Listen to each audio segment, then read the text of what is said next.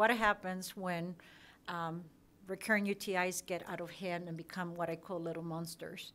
This are the nightmare things that I dream about. My disclosures, I'm an ID physician, so I always say no to drugs, like you say no to drugs, trying to do, but you know, we work very closely between our urologist and the ID in order to help them and help each other work through this resistance epidemic that we have. So we'll talk about some types of resistant bacteria, mostly gram-negatives, kind of the epidemiology and some strategies that we can use. So in order to set that, this is your typical patient. You have a 42 paraplegic man, presents to the hospital ED with lethargy, fever, anxiety, flank pain, and altered mental status. Kind of, you know, kind of a common bread and butter that we could see as part of our recurrent UTIs. And when you look at it, the types of infections that we mostly see in our hospitals are going to be catheter-associated UTIs, followed by either surgical wound infections or catheter-associated bloodstream infections. So in this patient, obviously doesn't have a catheter line, doesn't have a recent infection, so then you have to go, is he have an indwelling catheter or is self-cathing? And because he has a neurogenic bladder, he's going to have continuous bacteria that are going to cause some UTI issue. But the reflex in the ER is always to blame the urine instead of looking for other causes. So this is to remind that there's other causes to this. So as we get through the history, he's come several times to the ED. He's not very good at following up with his urologist or even his primary. And he has had several UTIs that are being treated. He also has some recurrent pneumonias and has received several antibiotics part. And just like Dr. Kim mentioned, we looked at his past medical urine cultures and found that there was a lot of fluoroquinolone-resistant E. coli and had some ESBL producing and had already been treated twice with meropenem. So it's already setting up when we come and saying, well, the history, what are we going to do with this patient? Is it going to be enough just to treat, or do we need to see what else is going on? So we mostly see in the complicated UTIs, we're going to have what we call uropathogenic E. coli. Uropathogenic E. coli, one of our faculties at Baylor, Dr. Barbara Trotner, has done her career looking at this, and it has to do it has to do with the pili and how the E. coli actually works. So if we look at this, indwelling catheters, immunosuppression, and antibiotic exposures are going to do what is our complications, and then uncomplicated, we're going to find it more in a female gender and older age. So we further into the case, we looked at that he is a little more altered. He has kind of a systemic inflammatory response, and some of the tests were done. And, you know, we see there's a white count of 13,000. His creatinine is up. And this is after being seen in the ER. The ER does the usual vancomycin or vancomycin without any further investigation. So when we look at this UPEC or uropathogenic E. coli, what it is interesting is that the UPEC with this little pili or fimbriae actually comes in and just kind of lives in this transition cell of the bladder, and it then just kind of lays dormant. And there's been part that if you actually inject other type of friendly E. coli, you can actually displace it. There's a whole thing working now and looking at bacteriophages as a way of displacing the E. coli from this transition cell and this epithelium so it doesn't affect.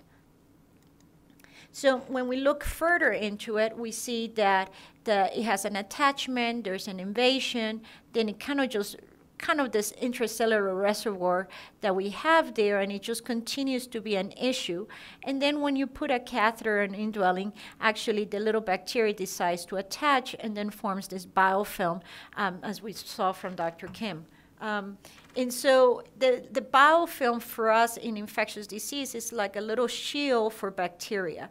So we give antibiotic, and then the antibiotics don't penetrate the shield. And then inside here, the E. coli just becomes more resistant. Our E. coli, or just in general bacteria, are very social, and they like to share everything. They're not very greedy, and once they have something that have resistance, they'll transmit it through plasmids, through each other, and then becomes an issue. So what we're dealing is with the, so we'll have this biofilm. So you can see this forming in the urinary catheter, but the other part is looking at a stone. And the stone, I imagine like a little coral that has this biofilm, where it just serves as a nice nidus of infection and protection for our bacteria. So when we look at the resistance and pathogens, when you look at long-term care, you'll see that we get a lot of ESBL, because what happened in long-term care, especially they'll have an elderly, they'll do kind of what I call the knee-jerk reflex. They get a urine culture, there's no UA, maybe as Dr. Kim explained, there's no perianal hygiene, and then just get treated. And then eventually they produce little monsters, which are quinolone resistance, bacterium resistance, and then we continue to have aminoglycosides and then multi-drug resistance. So one of the part is trying to actually educate the primary cares, or even the doctors that go to the long-term facilities or the nursing homes, that not everything that is altered mental status in a geriatric patient is a UTI. There's other consequences. So when we look at our mechanisms as they decide, you have the little plasmid that has the information, and it's just going to transmit it to the difference. Either going to have resistance to your beta-lactams, you're going to have resistance to your polymyxins. We have an overexpression of efflux, meaning that the bacteria, they come in and they come out immediately. There's modifications in aminoglycosides, and then, of course, the quinolones. And once you experience, usually we see the pattern that they'll have first trimethoprim sulfa resistance. The second pattern will be resistance to ciprofloxacin or the fluoroquinolones. And the third pattern is that they eventually become ESBLs. And then as over the use of the carbapenem, then we create what we call the carbapeneminase. So there's like a four-way step process on the resistance patterns. And that's what we see globally. We see this, the gram negatives, we see a lot of fluoroquinolones. So for example, patients coming from Latin America will already experience. So just Mexico has a 45 to 55% fluoroquinolone. But the problem is that then you will have to use a carbapenem. But you also have ceftriaxone, which is mostly used in Southeast Asia. But the ones that we worry about are the carbapenems. So patients that already come from this area of the world will already have a carbapenem. And here highlighted is Greece, which is kind of the sentinel, the canary on the coal mine, that tells us what types of production, since this was the first place where we saw our antibiotic resistance happen. So, so we have guidelines. These guidelines are being currently updated throughout, and it's actually going to include a whole part on what to do with transplant patients. But the guidelines are helping to guide, and it's also, as we heard, they are not universal throughout the different specialties. So one other part of this is looking at asymptomatic bacteriuria. Who should we have selected?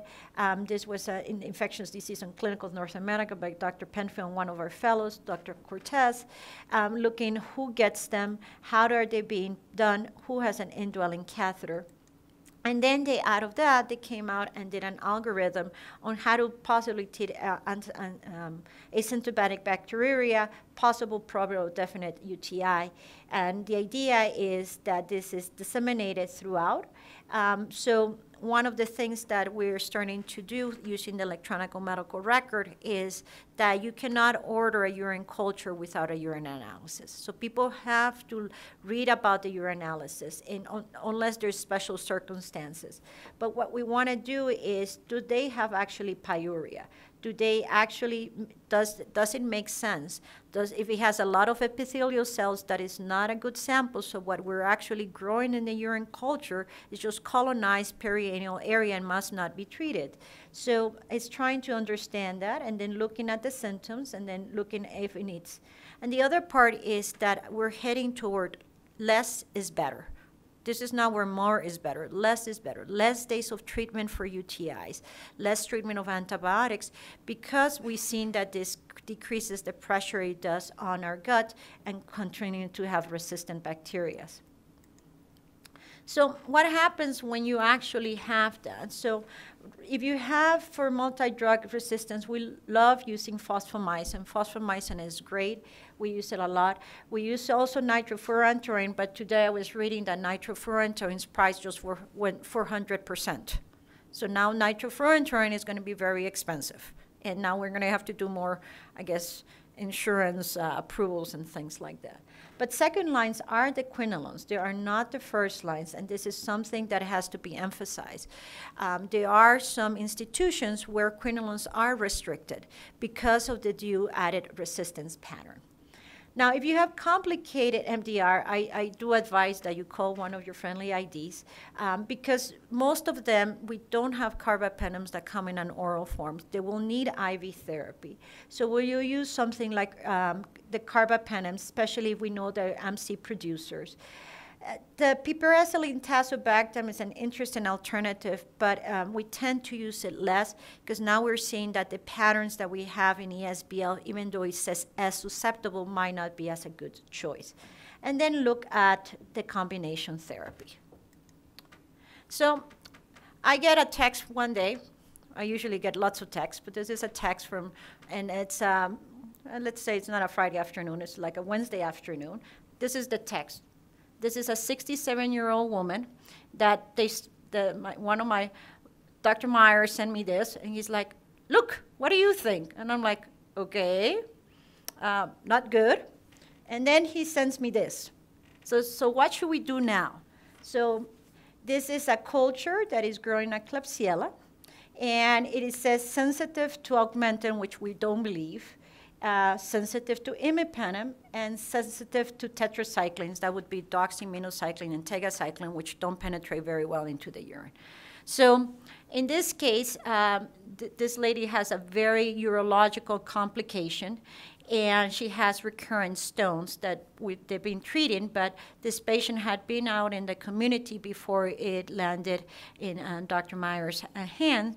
And so the idea is, what do we do with the stones that are here and the stones that have formed this little monster of Klebsiella?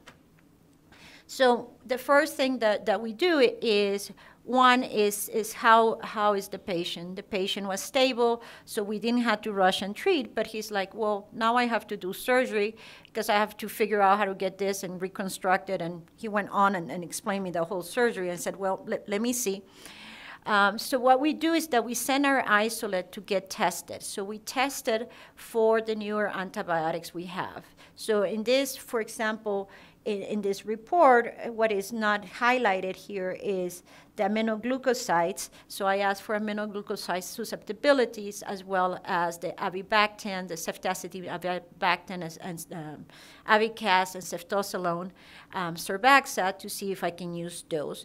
And I also, this is Klebsiella, so another combination therapy that we use sometimes is using 2 double carbapenems because when you use the ertapenem, you defeat the cell wall, and then you use the meropenem to actually treat the infection. So we can see that on a Hodge test.